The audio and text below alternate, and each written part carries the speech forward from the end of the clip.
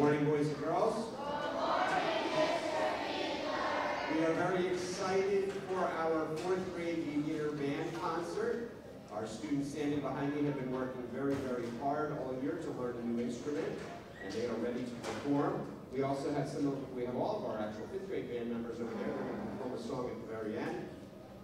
Boys and girls, before we get started, a few important thank yous. I would like to thank our Board of Education, our Superintendent of Schools, Dr. Pereira, our Assistant Superintendent, Mr. Zielinski, for all of their support of the arts all the way down to our elementary school level.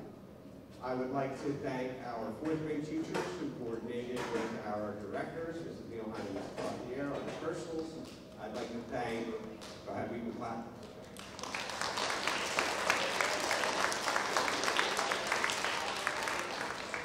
I'd like to thank our parents for supporting our students through their learning of their first instrument. So a round of applause for that.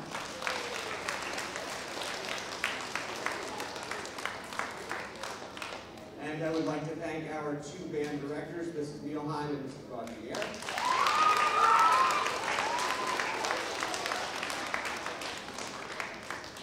And at this time, we are very proud of our 4th grade students, and we are ready for them to perform. I'm going to turn it over to Mrs. Neilheim.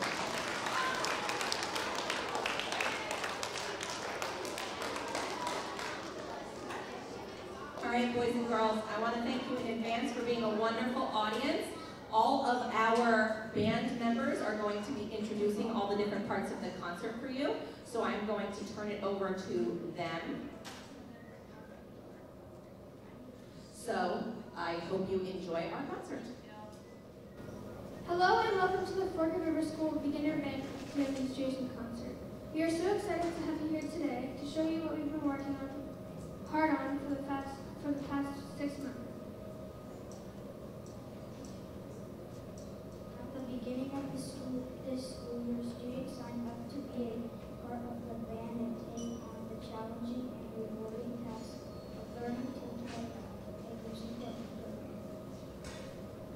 Can you believe that on the first day of lessons, these students didn't even know how to open their cases, put together their instruments, or to hit? All the students on stage have put in a lot of time practicing, and all of their hard work has paid off. We can now play many, many different tunes, and we're starting to learn how to play different parts all together and play as a band. First in our concert, we are going to take you through a few points in our book to demonstrate how we started and learned to play. We learned one note and then one more note. Remember, we learned how to read music too. Then we put those 2 notes together in the same song to see if we could tell the difference. We're going to play 3 different lines in the book to show you that.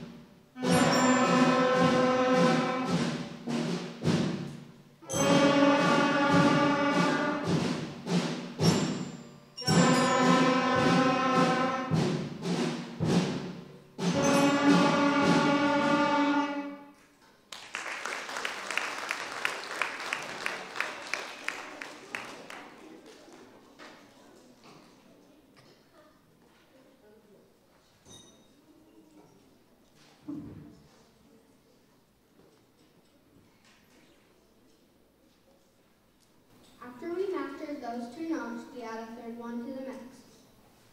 We're going to play a line featuring our third note, and then 2 lines mixing up the 3 notes we know.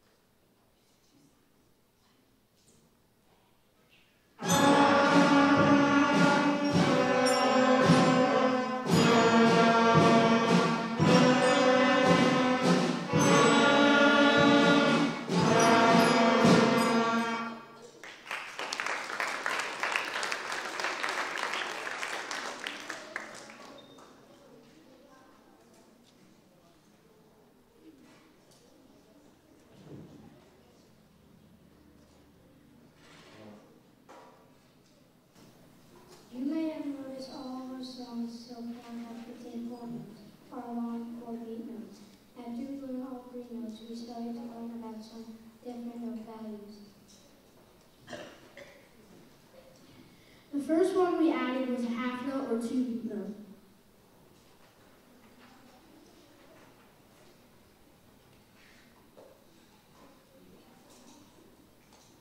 We are going to show you half notes with a song called The Half Time.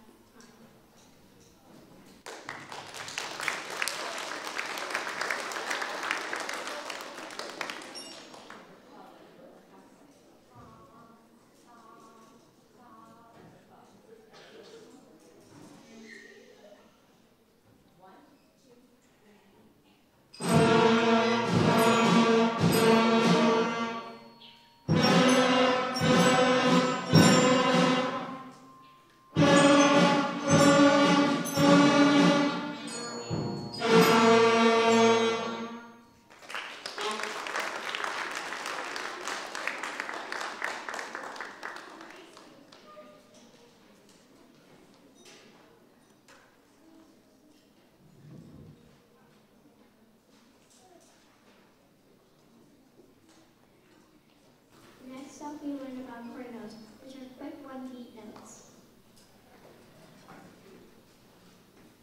These are beat notes have to be separated on the instrument to a special technique called articulation. Articulation is different on each instrument. We're going to play quarter notes and quarterly report.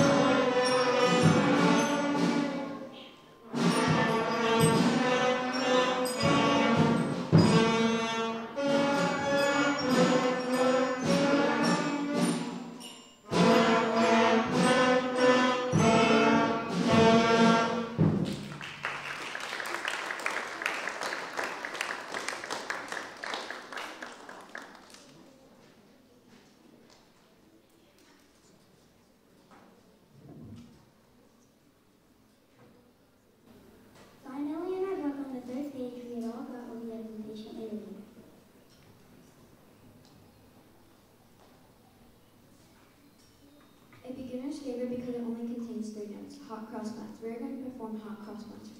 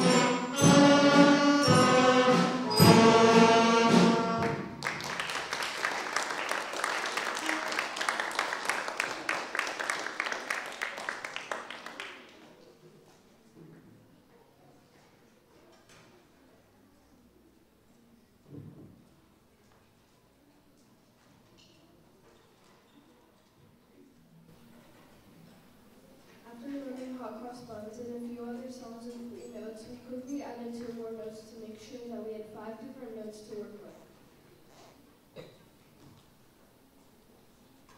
The last song we're going to play from our book is Scaling New Heights.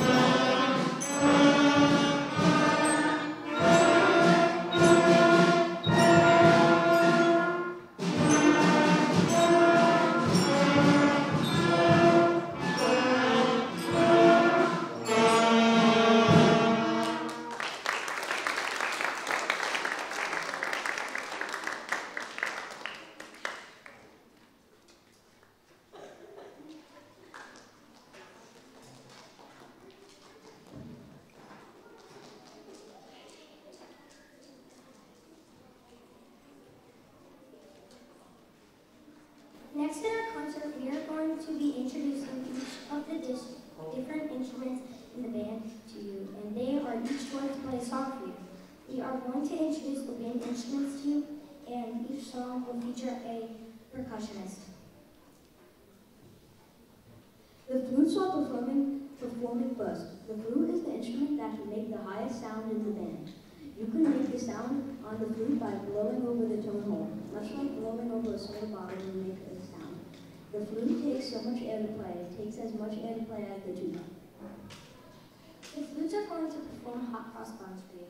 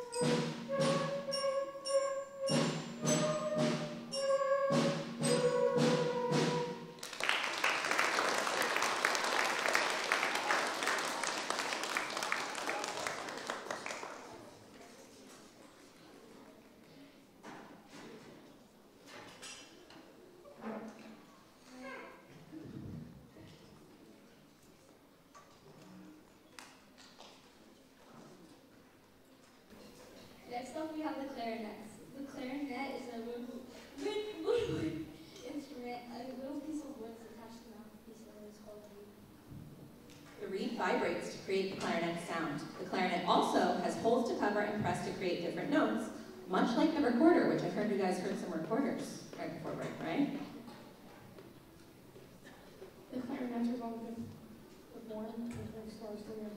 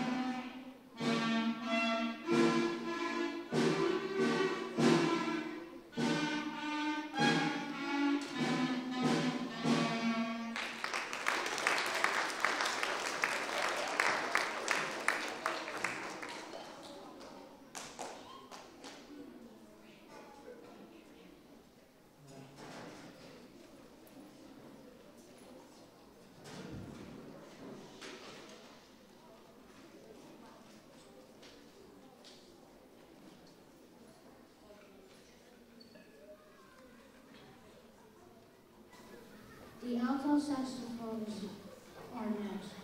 Some people wonder why we call it the alto saxophone and just not a saxophone. That is because there are many different types and sizes of saxophones. There's a soprano saxophone that is smaller and plays higher. And there's also a tenor and a baritone saxophone that is much bigger and plays lower. The alto saxophone makes a sound just like the clarinet with the reed. Vibrating with the instruments is made out of metal instead of wood, giving it a much brighter sound. The alto saxophones are going to play the theme from Beethoven's Symphony No. 9.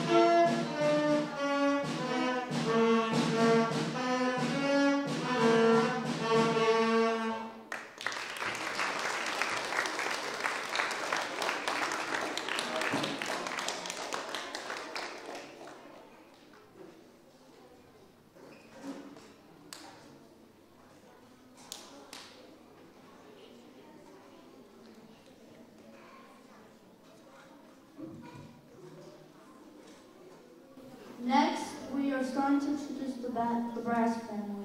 The first instrument that will play is the highest. The instrument is called the trumpet. On the brass instrument, you make the sound by buzzing your lips into the mouthpiece to make vibration. When you buzz on the mouthpiece, it sounds like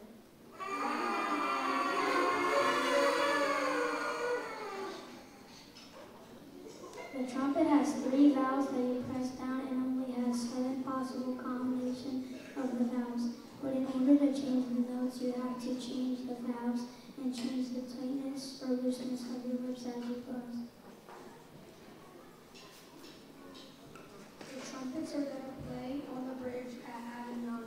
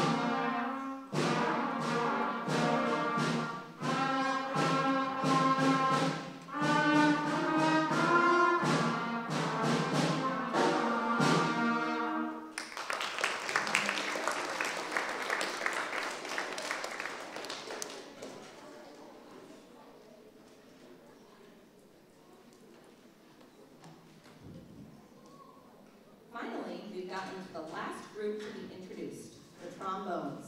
They play the bass or lowest part in our band. They have a large mouthpiece that you buzz into as well. And the trombone also has a slide.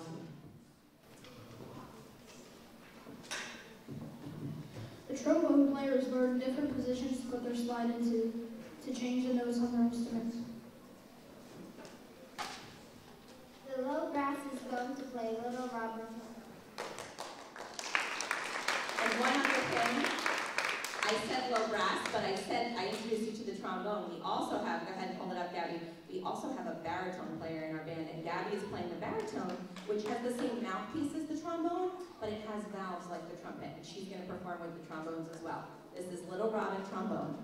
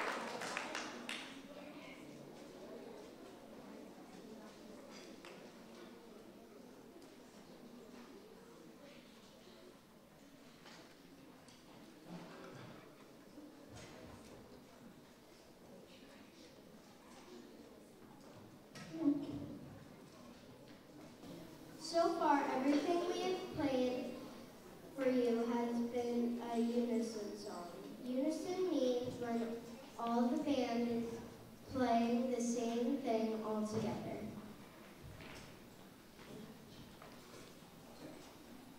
Our challenge has been to start playing pieces that are written for the band. Every instrument has a different part. The last song we prepared for you is the full band is called Christmas. This song is a medley of many different beginner songs with harmony and background music added. Enjoy. I also wanted to say one other thing. You may see some of the fifth graders coming into the group right now. This was by far our most challenging song to play because not every instrument plays the same thing at every time. So you might see the students sitting and they might be counting. I might be holding up my fingers because different parts come in at different times, and that's really a big challenge when you have a group of 40 people. So something different I did this year is I asked some of the fifth graders, because some of the fifth graders have been playing their instruments for 2 years. So some of the second year band members, I had them come in and be section leaders for me, and they actually came and helped me out at all the fourth grade band practices, and they are also going to play in with the fourth grade band just to help them out on this last song. So round of applause for our fifth grade section. Thank you guys for coming.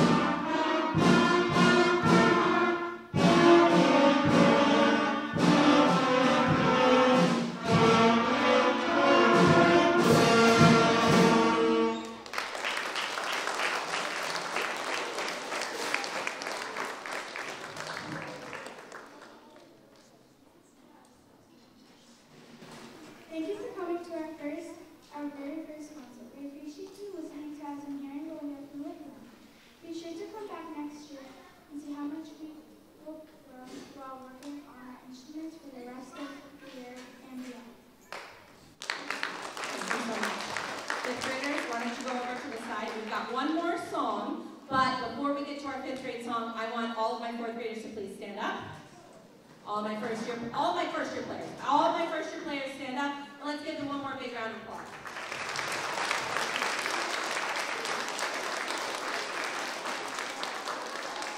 All right, great job, guys. Go ahead and sit back down. We have one more little song to play for you. The 5th graders were all disappointed this year because while it was a really cool experience, right, we combined the 5th grade bands from all 3 buildings. So we have about 63 students participating in the 5th grade band, and we perform as a combined group. And since we've done that, we were not able to actually perform our winter concert here in the school for you guys, right? You haven't seen the 5th graders perform yet. So we have this one song. It's actually written by the music teacher at Lenoka Harbor School's daughter, Mrs. Ferruzza. And she composed this song for her little band. She's a music teacher. And I really liked it, and it's in 3/4, which was a challenge for us to play a song in 3. And all of my 5th graders agreed that it would be a good one for us to play and just perform a little preview for you guys because we're going to perform it at our spring concert. So this is Snowfall, and also, I just want to say thank you so much to Miss Gauthier. I don't know if you see her running around back there, but she's the real MVP, and she is a beautiful piano player, and she's going to be featured on the piano in this song, along with our 5th grade band students. This song is called Snowfall by Mrs. Ferruzza.